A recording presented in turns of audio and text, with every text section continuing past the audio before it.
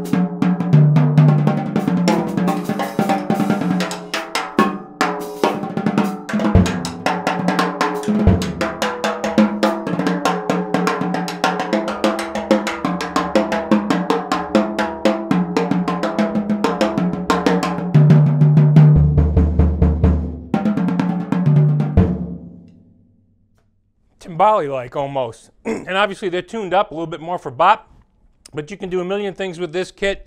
It's got the beautiful 3-ply shells, which is mahogany, poplar mahogany from Ludwig during that era, rounded bearing edges, nice big full sound, great deal. Catch it on the website, maxwelldrums.com. Thanks.